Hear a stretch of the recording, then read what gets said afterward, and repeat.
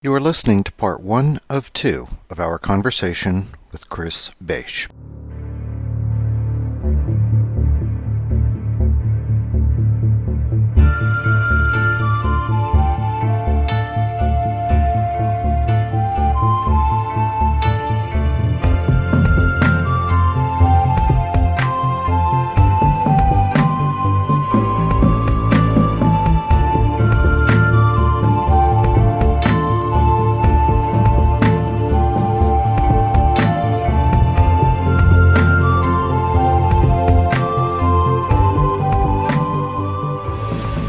Welcome to SkyBlue Symposia, a convivial gathering for stimulating conversation and a free exchange of ideas. We're so glad you could join us, friends. I'm Susan, your host, and here at our round table are Bridge, Sibel, and Chipper. And today, Chris Bache is kind enough to join us for a new symposium as we continue consciously exploring. Welcome, Chris. It's so nice to have you with us. Thank you, Susan. It's a real pleasure to be part of your conversation today. Well, we've been anticipating this, and we're all very interested in your field, so I think we're going to have a cracking time. Good. But I'd like to start off by talking a bit about Stanislav Grof's, his extraordinary accomplishments as a scholar, healer, pioneer of transpersonal theory and practice.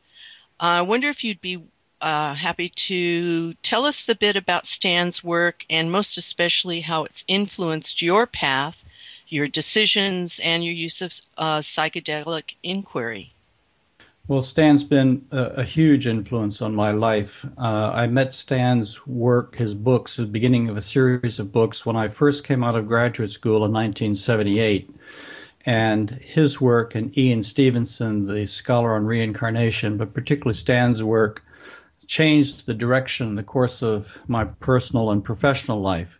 Stan is a psychiatrist and the foremost authority of the influence of LSD and psychedelics in general on consciousness and the integrating of psychedelics into the psychotherapeutic process. He had been working for many years in Czechoslovakia at a psychiatric institute. He came to the United States and was the director of research at Spring Grove Hospital in Baltimore. And after a number of years there, he went to Esalen, where he was a senior research fellow and worked for many years in that peculiar, that very distinctive hotbed of humanistic and transpersonal psychology that we all know and love as Esalen.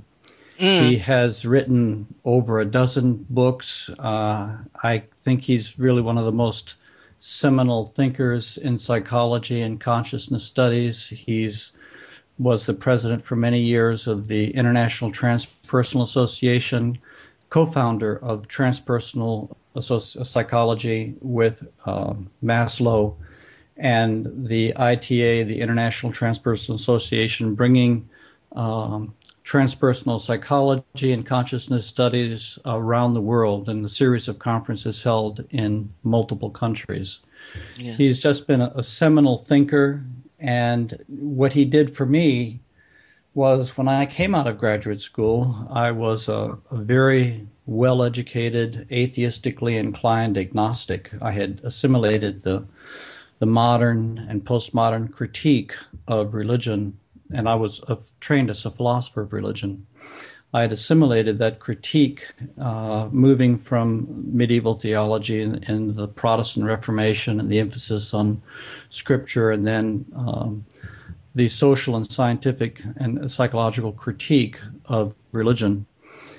And then I met Stan's work, and Stan basically put in front of me not only an extraordinary model of consciousness, but he outlined a methodology for using psychedelics to explore the deep recesses of consciousness, both for therapeutic purposes, but eventually the therapeutic trajectory. When one goes deep within, it's like the bottom of there is no bottom to your mind. You drop right out of the personal psyche into the vast expanse of the mind of the universe itself. So as a philosopher, I mean, I'm not a therapist and have not primarily been concerned with exploring psychedelics' potential to heal, but I've been a philosopher, and so my interest has been to use psychedelics to explore the deep structure of consciousness, to explore those non-ordinary states of consciousness through which we can experience the deeper structure of reality itself. Now, of course, that involves a lot of healing, but healing in a shamanic sense, going beyond, conventional Western senses of healing. Healing of not only the psyche, but healing of the soul, but then exploring healing at a deep existential level as one explores the very structure of the universe.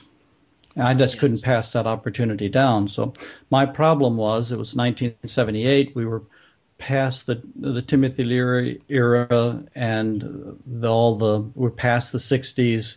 Things had calmed down some, and my government had made psychedelics illegal. Mm-hmm. And so I had a hard choice to make, and the choice I made was to conscientiously and respectfully use these substances in a systematic 20-year-long inquiry, which I kept separate and out of my professional life as much as possible. I'm an academic, so I'm a university professor here in Ohio. But in my background life, I began this regimen of systematically exploring the deeper reaches of consciousness. And that influence, I brought that into my academic work in a very modest way, but it's really been only now that I've retired that I'm trying to give a systematic accounting of the full nature of that journey that I went on. That is fabulous, absolutely fabulous. And it's so needed right now, and I think the time is actually ripe for this. And as we were discussing before we started the symposium, it seems that ayahuasca is the path that is most available to people, at least in North America. And but I think people will find their own way to whatever they need, whatever they can, to open up these avenues. I think we're starving for it. Yes. Yes. Yeah. And so I appreciate very much what you're saying. And Sibel, you had the next question you were going to ask? Yeah. So, Chris, for a beginner, what actually happens in a psychedelic session? And what's the difference between using psychedelics recreationally or using them therapeutically or spiritually? Yeah. Well, there are many different psychedelics, of course, and so if we were to take this conversation down to a more precise level, we'd have to discuss specific psychedelics and how they interact with consciousness.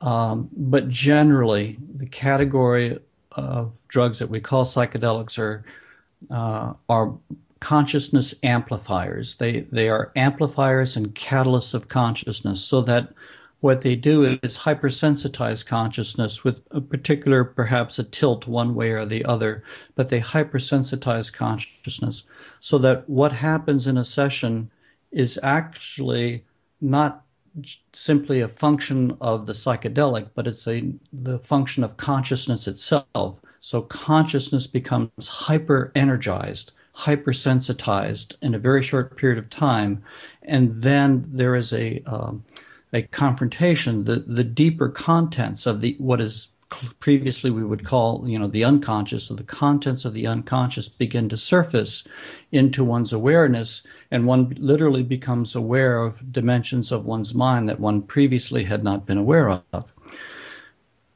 If you take psychedelics recreationally, you basically, most people would be trying to stay in contact with the physical world and stay in the identity of their ego, and then they're entertaining the ego by having some type of hallucinatory experience where there is a blending between what's arising from the unconscious and one's physical environment. And there is a tendency to sort of often focus on aesthetic aspects, visual aspects, hallucinatory aspects, engaging in sensory awareness through music or sight or sound. And or if there is a kind of therapeutic aspect, it's engaging the surface of consciousness, the psychodynamic level, one's personal history. A second modality of working is working therapeutically and working spiritually, what I would call much more serious work, where you try to harness all that energy of that hypersensitivity. So you isolate yourself from the physical world. People will work at night. You basically create a psychological space of the kivas of the southwestern Native Americans, where you isolate yourself from the world. You're wearing headphones, you're wearing eye shades, you're listening to very carefully scripted music. You have a sitter, where you basically create conditions where you provide maximal confrontation with the content of your consciousness. That opens up depths which very seldom surface in just recreational tripping. And I have very little experience with recreational tripping. All of my work has been in this therapeutic modality, in this shamanic modality of working with psychedelics. And so when the content of one's consciousness begins to surface, one usually what happens in the early stages is stresses and strains that we have kept at arm's length, or existential questions or doubts and uncertainties that we usually try to stay away from. Paramount, for example, would be the fear of death and extinction. These begin to surface and come at you. And how you meet them, if you meet them in an embracing way, one goes through a certain encounter, a certain engagement, where you confront your deepest fears. You engage the most profound questions that human beings ask themselves, and you let the universe take you where it wants to take you. And there are a series of crises that emerge of varying depths and of varying types, and usually there is a crisis that ferments and develops into a critical crisis, a critical kind of point of impasse. And if you surrender to this impasse, if you surrender to whatever it is that wherever your session is taking you, wherever consciousness is taking you, you will go through a type of death and rebirth process. You'll go through a complete surrender where some part of your life or some part of life as you have known it will fall away, will just combust. You'll die. Some part of you will die. And then you find yourself waking up in a completely different reality, a larger reality, a new reality, a reality that you had never expected previously, and a reality where the universe operates by different laws, and you are a different kind of being than you were in your previous reality. And that can be an exciting and a terrifying process all at the same time. Yeah. So kind of what I'm hearing, though, is that like someone will take an antidepressant and there's some brain chemistry going on with this medication. Mm-hmm. And even, with psychedelics, there's some brain chemistry that's going on. Mm-hmm. But you're really talking about consciously taking this and moving it forward in a certain direction rather than just having brain chemistry. Is that? Yes. I'm not addressing the physiology of psychedelics at all, the brain chemistry of psychedelics. I'm not really competent to discuss that. I'm really addressing just the psychoactive properties of these Yeah. substances. My understanding is basically we don't yet know how psychedelics work. I mean, really, we don't understand. We understand some of the biochemistry of it, but we don't really understand completely how they work. But we've been using them for thousands of years as a human species, and we have a great deal of experience working with them. So we do understand a lot about how they work psychologically and spiritually. Yeah. Yeah. Well, thank you. Yeah. Yeah. Well, this is Susan again, Chris. When psychedelics are not used to entertain the ego, sort of a spiritual materialism, but instead the intent is this spiritual process that, with an intention of a personal ego death. Mm-hmm. What happens is it this existential death? Is that a guaranteed before you can move past that it is about facing one's deepest existential fears, and that's kind of the ring pass knot that you have to go through? I think that's inevitable. I want to, if I get lost in this, in my answer, bring me back to the question of dose, in low dose Okay. versus high dose. But Okay. I think it's inevitable that one comes to these thresholds of impasse because we have to reverse imagine everything we know about consciousness. We tend to think of our consciousness as small, and by doing this, we are opening our consciousness to something larger. But actually, I think it would be better to start with what emerges in the work itself, is that an understanding that our consciousness is actually infinite. Absolutely. Yeah. So it starts with, and somehow in taking birth, in incarnating, we have voluntarily accepted a contraction of consciousness, and we stayed within that contraction so that we begin to think that that's what our consciousness is, that our consciousness is kind of person-sized. But our consciousness is really as large as the universe itself. So if one starts to open to the natural dimensions of your own mind, you have to free yourself from that contraction. So the easier it is for you to surrender the identity that you have developed over all your lifetime, the easier it is to open to these deeper currents of mind. The harder it is, the more challenging it is. So, Yes. but that there will always be a crisis that challenges you to let go of everything you think you are, everything you have known as real, your whole vision of yourself and reality. That seems inevitable if you're going to push the limits deeply to basically remember what you've forgotten.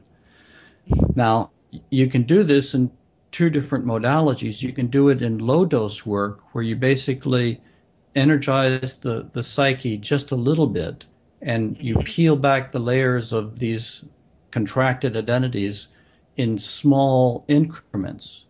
Or you can work with high doses where you basically consume those contractions, you break through those contractions in leaps and bounds in a way where you force a larger confrontation and explode through those shells and run more quickly and more into the deeper nature of mind. Now, And you mentioned shells, plural. Yeah, lots of That them. implies that, yes, that there's more than one. Yeah. And that suggests cycles of death and rebirth and initiation. And does that happen through the Yes. course of this Yeah. long period? Well, I can't let me back up. imagine. Go I ahead. can't imagine that you would want to, that even we would be capable of doing that in a short period of time. Yeah, the universe is so big. She's so beautiful, and there's so many layers of depth to her. She's so magnificent that it takes years, I think, and even lifetimes, more than one lifetime, to explore the farther reaches of her. Um, let me put myself back in my own history so I don't make false claims. I mean, I made a choice early on in my work, after a half dozen or so sessions, to work exclusively in a high dose regimen. So that really has shaped the trajectory of my work. I've always worked with very high doses of LSD, kind of causing maximum combustion, maximum explosion, and maximum absorption into the universe itself. It would have been, I don't recommend that. If looking back on it, if I knew then what I know now, I think I would have taken a gentler approach. But at the time, it seemed like, the most reasonable way to go into this adventure of learning. The fool's journey. The fool's journey, yeah.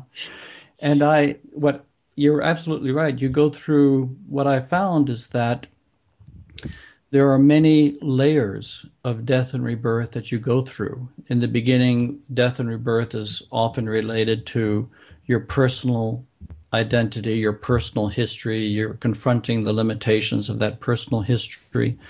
And then as Stan Grof describes it, you go into what he calls the perinatal level of consciousness, which is the interface between physical reality and spiritual reality, where the overarching themes tend to be biological birth and physical death, overlaid with all sorts of existential death, rebirth, the meaning of life, whether life has any meaning, whether it's significant, whether we have any significance in the larger order of things.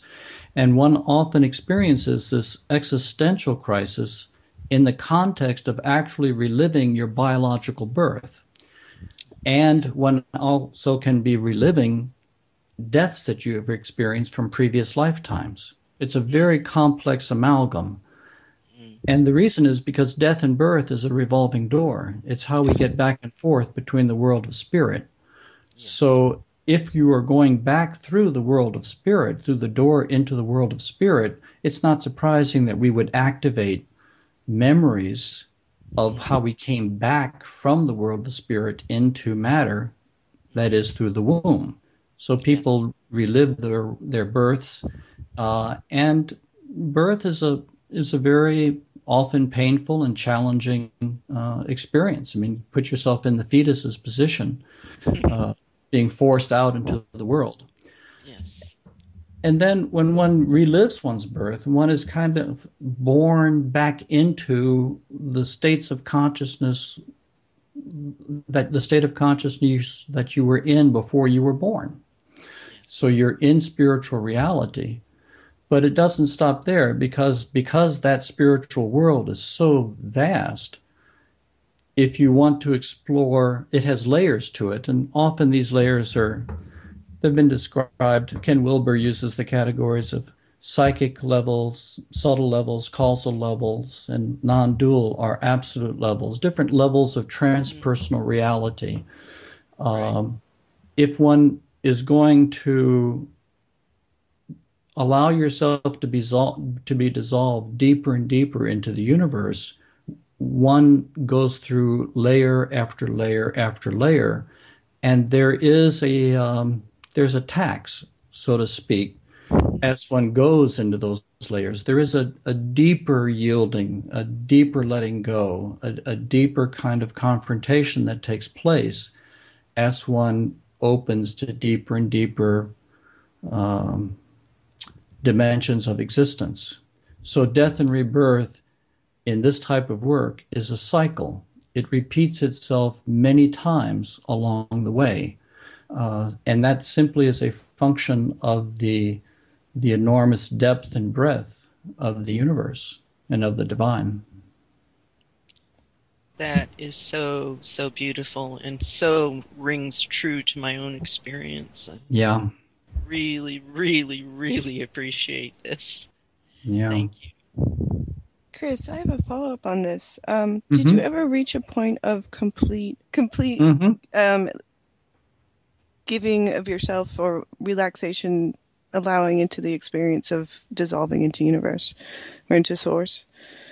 Because on a recent experience of mine, I experienced the dissolving into source and then rebuilding Mm-hmm. myself and dissolving into source. And I mean, it was a continual process of cycling Mm-hmm. through, but I didn't have any tax or any losing of parts of myself other than losing myself completely. Mm-hmm. I think many people who do spiritual practice, whether it's with psychedelics or meditation or long-term retreat, psychedelics is nothing that happens in psychedelic sessions of this sort are unique. In the larger spiritual landscape of spiritual practice, there are many methodologies that open us up to these very deep dimensions of life. So people have, and one of the most common experiences that people have who use these practices at one time or another is return to source. Mm-hmm. It's just the most natural thing in the world. It is a waking up to who we always have been. We don't become source. We just return to source. We awaken up. We dissolve into it. We relax into it. And and as you say, you can move back and forth, kind of into the source mode, and then back into the individualized, the catalyzed individual, and then back into source mode, back and forth.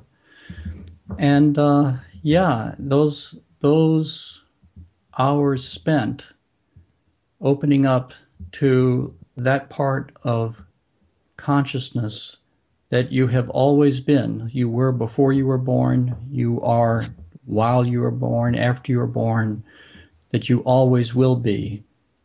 The absolute source and ground of all existence, that which is alive in you and that which is the aliveness in all other life forms.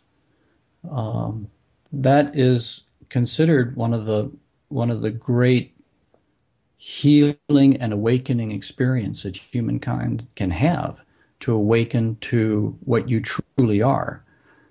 So our individual identity, whatever it is, whoever we have developed over hundreds, thousands of incarnations, that individual identity and the truth of our individuality plays itself out against a backdrop of the other identity, the identity of totality, the identity of source, the identity of the divine, if we use theological language. There is a sense in much of the literature, the Vedic literature and different spiritual systems, to think that it's all about return to source, that ultimately the goal of spiritual practice is simply to return to source. And if you dissolve completely into source, that is the end of the line. There is an end point, and that is the end point, to return to source. And I don't agree with that entirely for two reasons. One of them is that it's been my experience that if you do return to source, and if you return to source frequently and in a systematic fashion, that oneness itself has many layers to it, and oneness cracks open to reveal many different modalities and layers of depth, even into oneness, so that rather than think that oneness is, once you arrive at oneness, that is the end of the journey, I think what the universe shows us is there are actually infinite depths of the one, infinite ways in which the oneness lives in the universe, or lives as the universe, so that I personally have given up the goal of ever reaching the end of the journey. I think that the divine is far too vast and far too extended a reality to reach an endpoint of the inquiry. It just has kept opening and opening to me. But the other reason I have reservations about the goal of the journey is simply to open up to source is a larger cosmological question. I think we come from source, we come from the one, and the one has birthed the universe, the domain of differentiation, and we exist here as individual beings. But if the goal were simply to return to one, that ultimately leads to the metaphysical visions that have dominated our cultures in the last 5,000 years, which are up-and-out cosmologies. You achieve awakening and you leave.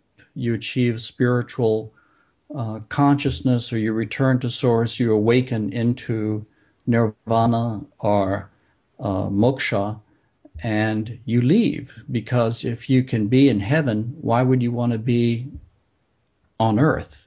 Because the spiritual world is infinitely more satisfying than we can be on earth. And so all the cosmologies of Hinduism and Buddhism and Christianity and all the world religions have basically been up and out cosmology. The goal, one way or another, even for a bodhisattva, is to empty the world so that we can all become enlightened and return to spirit. But that, I think, is an incomplete cosmology. I think a deeper cosmological vision is emerging more recently, now that we truly are absorbing the scale and scope of evolution. And that is, the goal is not simply to awaken to source, but to bring source into and empower the evolutionary project, to actually embody, to incarnate the divine ever more fully in history, so that we'll be doing this for billions and billions and billions years more. So awakening to source is, to me, midpoint.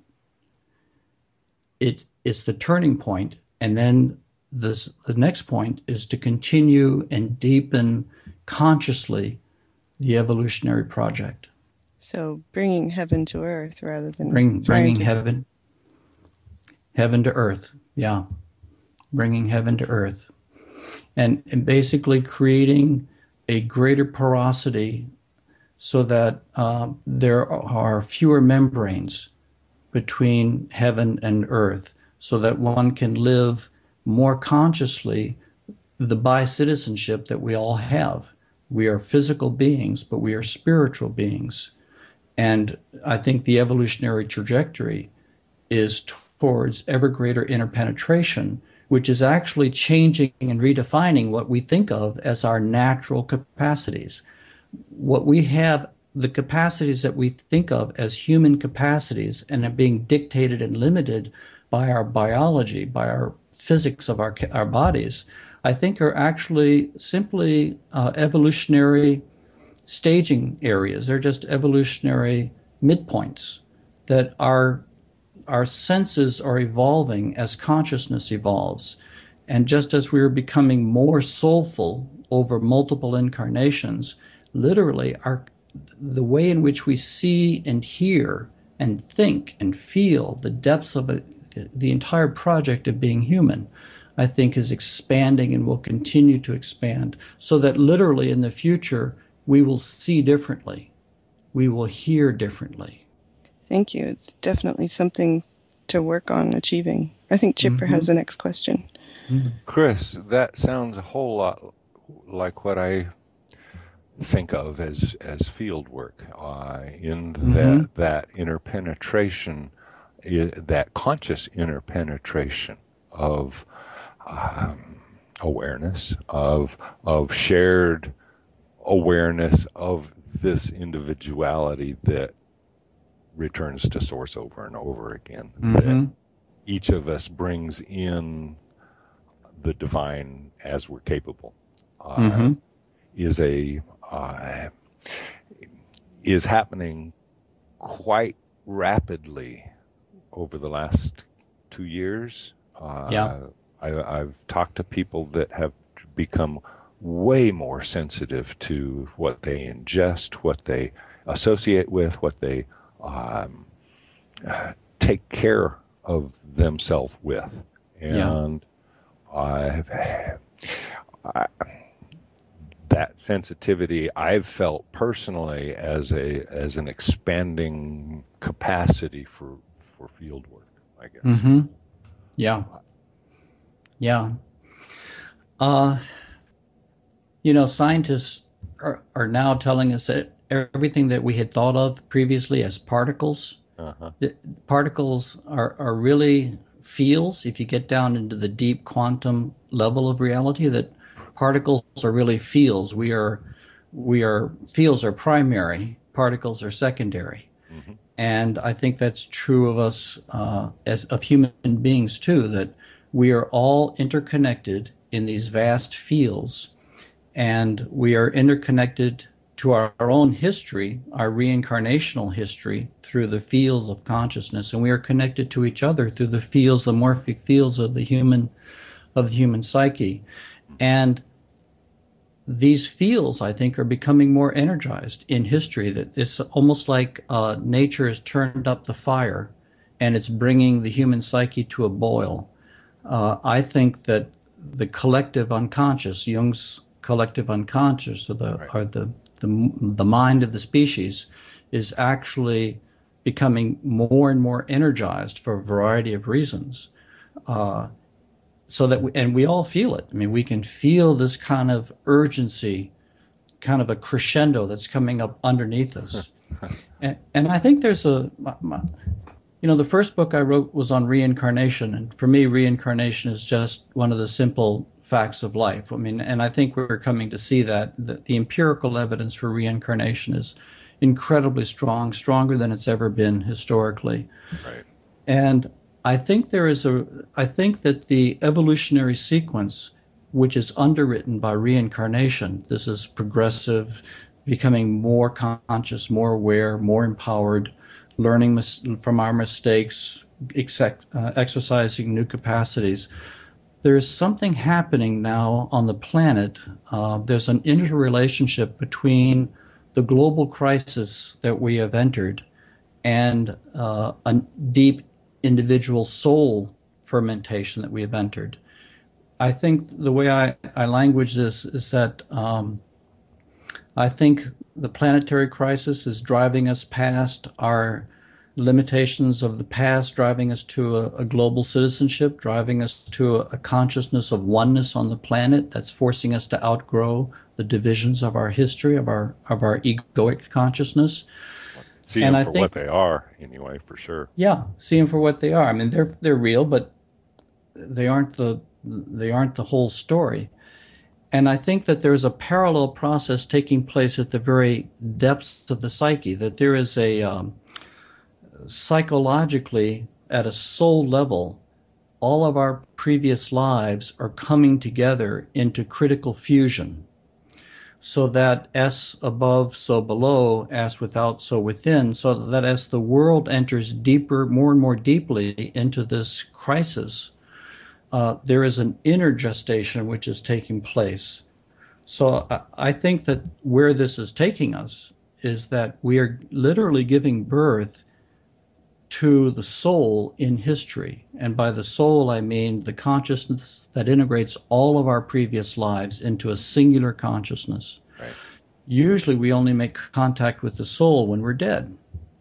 When we enter the bardo, we recover our full memory, and we usually give that memory up. When we are incarnate, we shrink our memory. But if we keep that process shrinking and expanding, sooner or later, I think, inevitably the process is not just towards more sophisticated individual egos, but to the birth of soul consciousness on the planet, intact, so that our consciousness never is tempted to shrink to the limits of just this body, just this individual physical embodiment. Right. I think we're giving birth to soul, and so many people are feeling this. They're feeling this kind of deep awakening in their body, in their psyche. And I think there's a relationship between the crisis that we're all facing on the planet, so that in a nutshell, the global crisis is actually the womb which is engendering what I call the birth of the diamond soul in history. And the diamond soul is simply my way of languaging what many people are intuiting, that consciousness of a higher order, a more complete order, is manifesting in time.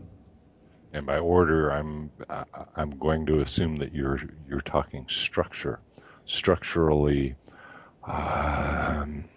conscious of itself. Yes. Yeah, the deep identity, the soul identity, is emerging underneath the egoic identity, and it is absorbing and bringing to fruition egoic identity. Mm-hmm. I really think, like many other people, I think we are at a cusp. We literally cannot afford to stay at the egoic level of conscious evolution, because ego is a divided consciousness, which leads to a divided world, which leads to a competitive world and a world of rampant consumption and violence. Right. In order to aggrandize that ego. Yeah, I mean, a divided consciousness leads to a divided world.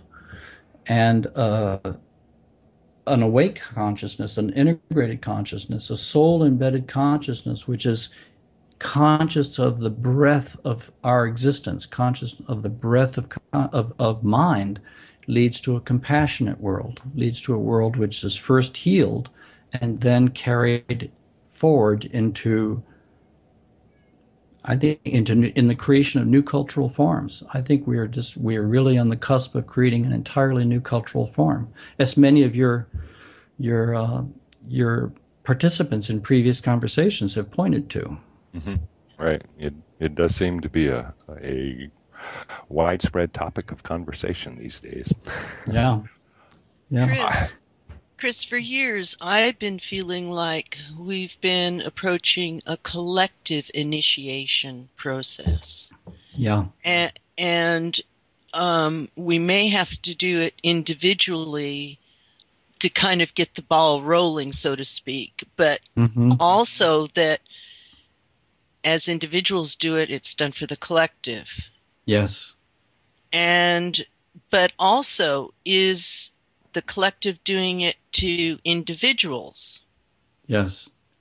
I think, the relationship of individual consciousness and collective consciousness, particularly in this evolutionary pivot that we are making, is really the dominant theme of my second book, Dark Night, Early Dawn, where here I'm talking about the dark night of the soul and the dawn of the rebirth consciousness. But here the emphasis is not on the rebirth of the individual or the dark night of the individual soul, but the dark night of our collective soul. Right. So let me just back up and just give you my particular perspective here. When I reached a certain point in the early stages of my own psychedelic work where I had already gone through a series of death and rebirth experiences at the individual level, had my ego shattered in the different ways that it's shattered in this type of work. And then what happened is that I entered into what I would describe as the ocean of suffering.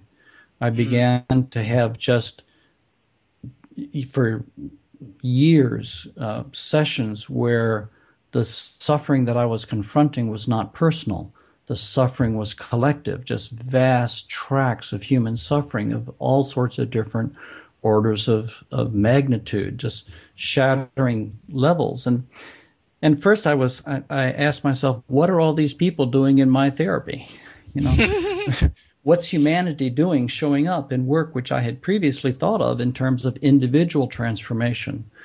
And what I came to understand over time is that I may have thought that I was doing a process of individual transformation to maybe contribute something to the collective good, but the universe doesn't think in those terms.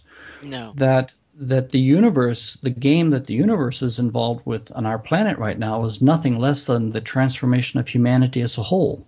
That's the game. That's where we have to go. That's what's happening. So the collective psyche is boiling and is bringing its history forward, outpouring in all sorts of historical and social movements as all the sins and toxicities of our past are coming forward. Naturally, we feel this at an individual as well as collective level. And if you do deep spiritual work, it's people find in hypnotherapy and in yoga work and deep meditation practice or in psychedelic work, shamanic work, that they begin to open up into these vast tracts of human suffering, which in my experience went on for about 3.5, 4 years. And I began to understand that the patient in these sessions was not me. The patient was some aspect of the morphic field of the human species. Absolutely. So that it's the collective psyche which is trying to heal itself and taking advantage of the opportunity that I had provided to heal itself. And I think that's happening in all of our lives, that we are all with one foot in a personal world and one foot in a collective world. And so we're all channeling a healing energy which is pulling poisons out of the collective psyche and putting healing energy into the collective psyche. Well, this actually answers a long-time question of mine, because I've had 2 near-death experiences, and I trained as an existential and transpersonal therapist and then practiced at it as one for years. But I was in that field of experiencing things that had nothing to do with me, and I was very aware it wasn't mine. It was not only the ancestors, not just personal, but the collective. And I take it back and back and back. But when you said the universe or source makes use of those opportunities, that makes sense to me. So if an individual, through whatever means, as you mentioned, makes themselves open or available, that source is going to use that opportunity. That is really, really helpful and insightful. Wow. Yeah. Since we're all, and I think we all chose this, knew what we were getting into before we were born.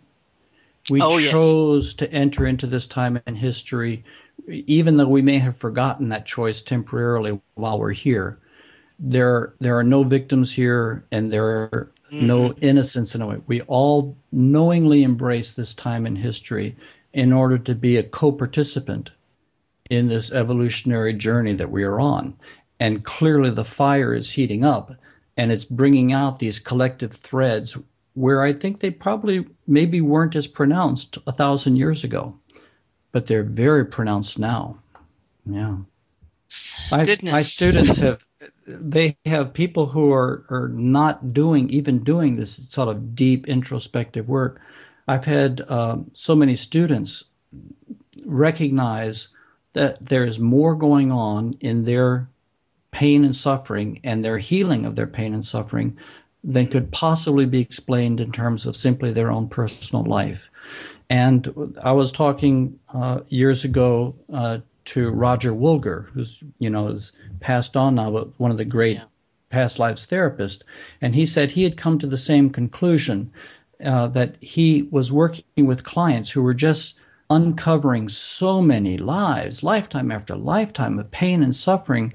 He began to realize that somehow in doing past lives therapy, they had become a midwife to a healing that was reaching beyond the soul history, as you said, reaching into the ancestors, reaching into the collective, so that their work may have begun as an individual soul healing, but it actually had changed into a much larger collective healing exercise.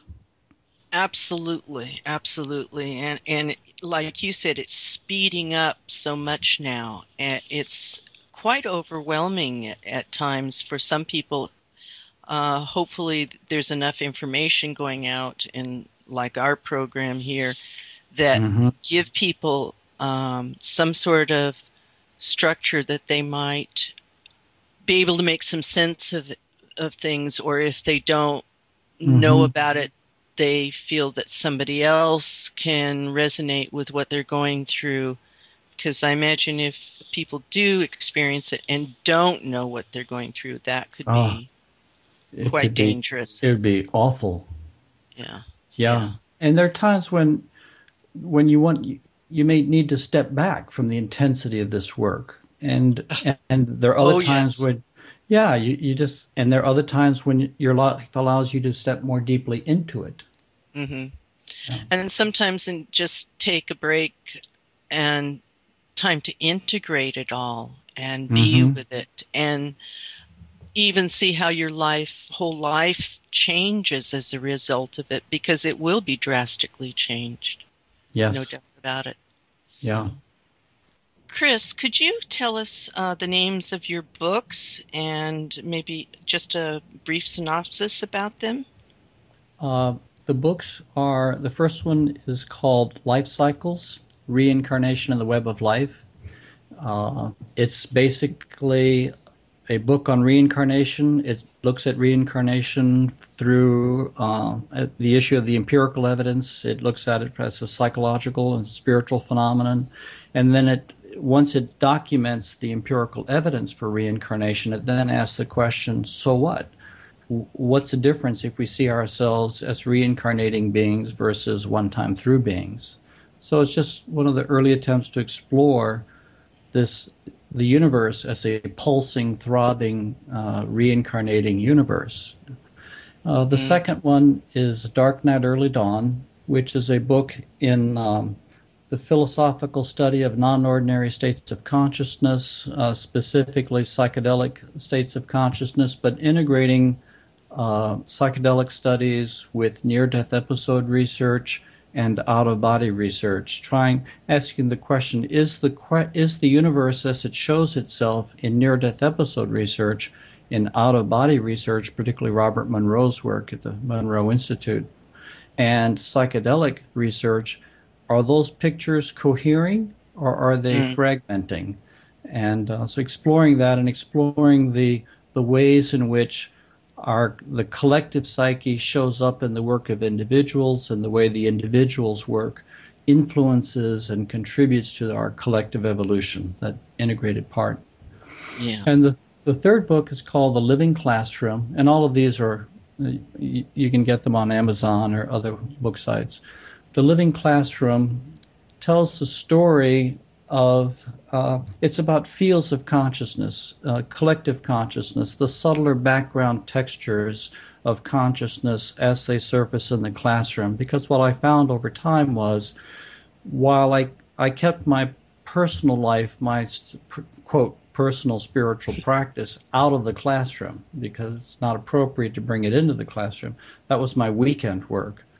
What I found was that the work I was doing in these very deep states of consciousness outside of the classroom began to impact my students in the classroom.